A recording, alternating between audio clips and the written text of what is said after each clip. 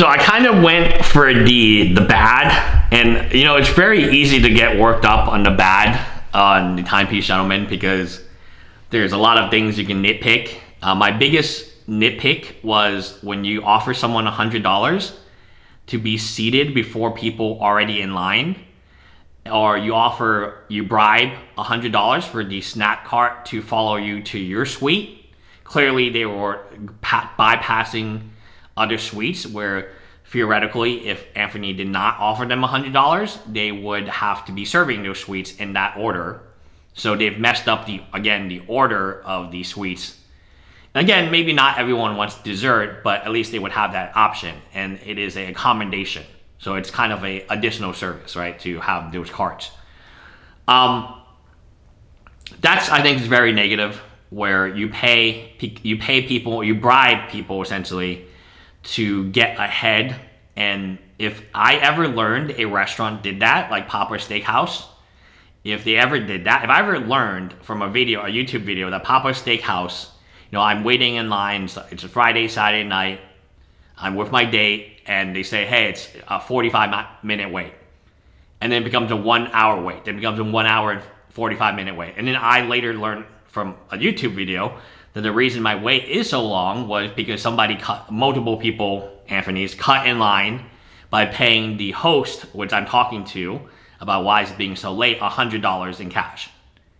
I would be very upset. I would let the restaurant know that this is happening. I would obviously send them the YouTube video, and I would hope that the person wouldn't lose their job but be disciplined in such a way where it would be prevented from happening, because it's not fair. The restaurant would agree with me because the restaurant is not pocketing the money. Crypto, it used to be called Staples Center. Crypto.com is not proffering from the $100 tip, right? That Anthony, maybe some way in credit card something, but hopefully most of the tip goes to the people in the carts. And I assume that they, actually no, now I think about it, it wasn't that. He gave them cash. He always gives them cash. So then therefore the Crypto.com actually does not profit from this. In fact, what happened is people got worse service or delayed service because of the alteration in how people were served, that they had to push this cart all the way down to make it. So I think that's kind of where I don't like it. You know, you go to these restaurants because you're expecting, or you go to Staples Center, Crypto Center now, because you're expecting a level of service, you're expecting entertainment, you're expecting something that of a high quality. And I would never go to a restaurant if I learned that all someone had to do to skip the line completely was pay $100. Because that's not right, that's not fair, and that's not ethical. And at the end of the day, that does affect the restaurant's reputation poorly. It affects, you know, I mean, I mean, I couldn't even enjoy the experience. I would never go back because I wouldn't enjoy the experience to know that there's an opportunity for someone like Anthony to cut me in line just because he paid the guy a $100 bill. So that's the bad. Now I'm going to talk about the good. I'm going to try to put it in a way that I think has a little bit of marketing genius in him. I think it comes down to the fact that he takes risk. Now, why does he take more risk than a normal person? I'm a patent attorney. I'm barred by the USPTO and in the state of New York. I can't do anything too risky because then I would be disbarred. I paid a shit ton of money and a shit ton of fees every year to the New York State Bar, as does any lawyer. Whether or not I practice law or patents this year, I pay a lot of money to the State Bar.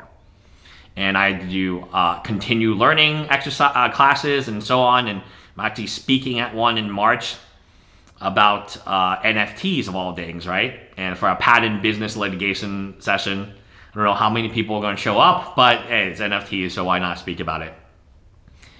It's a topic I'm interested in. I have a lot to lose, right? I have my home, which I fully paid off. I have my business, which is valued at anywhere between 5 and 8 million, which could be sued. It is being sued. So I'm being sued personally, and my home is being sued because, again, these are assets that people want.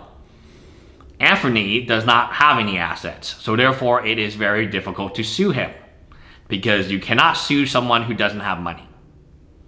And therefore, he's able to take more risk. It's kind of like betting with house money. You don't really lose, right? Or you're betting with someone else's money. It's in Dragon's Den, they call it something called OPM, other people's money. And when somebody walks in on the den, so the Dragon Den is like the UK version of Shark's Tank. You kind of know, is this person like legit, or by basically what they pay themselves and how they spend the money. I will always remember the episode with the two guys who invented like a GPS for a bike when your cell phone did the same thing. And they were charging like $100 a thing, and they had like a big team and so on. And they had run through like so much money, so much investor money. And Tuka, one of the dragons, is like, I know why you did that. You know, you have your Lambos, you have your vacations, you have your homes. They're not the only one who does that. If you have an investor and it's not your money and you don't have any assets that can be taken, why not gamble? And this is the interesting part, and this I think is a positive part. A lot of us, you know, especially if you have kids or you have family members, you have, you know, parents to take care of, we have responsibilities. We have financial assets that would be seized during a bankruptcy. We have different degrees. You know, I was talking to someone with 2 degrees, 2 graduate degrees. I have a degree in law, of course. Yeah, you get disbarred. If you're a doctor and you get, you know, your license revoked, that was a lot of years of your life that just gone down the drain. And that's a lot of money you spent only to lose your license and not be able to practice if you did something shady. So there are a lot of individuals base it, you know, maybe on how much family, maybe they have to pay a lot of money, maybe it's alimony, whatever it is, they have kids. There are a lot of individuals who cannot take the same risk as Anthony.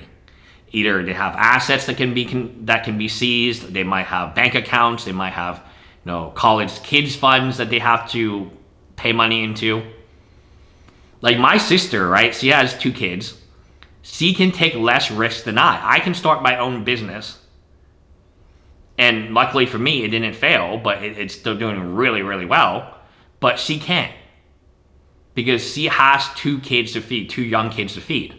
So she works a corporate job and does the best she can at the corporate job every day. I don't need to work a corporate job. I can be my own boss. And I don't need all these clients I have. I don't even need all the prospects I get. Because I make a lot of money, and at the end of the day, I have a small company. I have a small agency. So I can take more risk than my sister can take. And Anthony can take far more risk than I can take. Because his loss is almost at 0. Right? So for someone to go from a prison to where he is, he took a lot of risk.